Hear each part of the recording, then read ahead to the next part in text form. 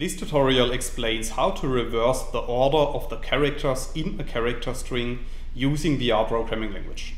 So without too much talk, let's dive into the R code. In this video I will show you two examples, and both of these examples are based on the vector object that we can create with line 2 of the code. So if you run this line of code, you can see at the top right of RStudio that a new data object is appearing, which is called x.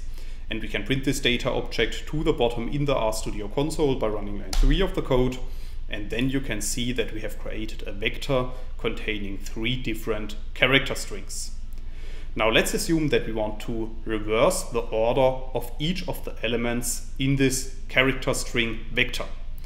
Then we can apply the code that you can see in lines 5 to 7.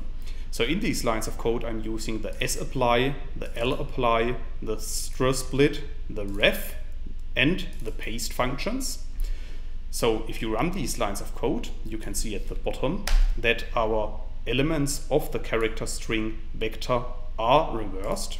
So for instance, the first element has been ABCDE and now it is EDCBA.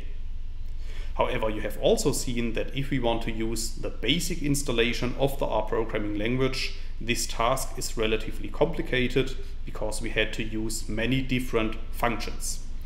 And for that reason, I want to show you a second example in which I'm using the stringi package. So if we want to use the functions of the stringi package, we first need to install and load the package, as you can see in lines 9 and 10 of the code. I have installed this package already, so for that reason I'm just going to load it with line 10 of the code.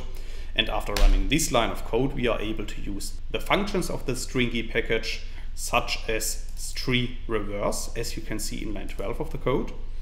And we have to apply this function simply to the name of our vector object x. So if you run line 12 of the code, you can see that exactly the same output is returned as in the previous example. However, this time the syntax has been much simpler.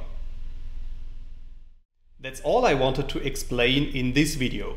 In case you want to learn more on this topic, you may check out my homepage statisticsglobe.com, because on my homepage I have recently published a tutorial in which I'm explaining the content of this video in some more detail.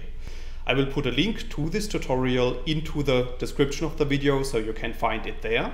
If you have liked this video or if you have any questions, let me know in the comments section below. I'll try to respond to all comments as soon as I can.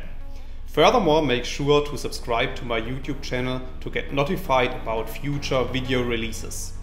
I have already published about 500 videos on this channel and I'm releasing new videos on a daily basis. Thanks a lot for watching. See you in the next video.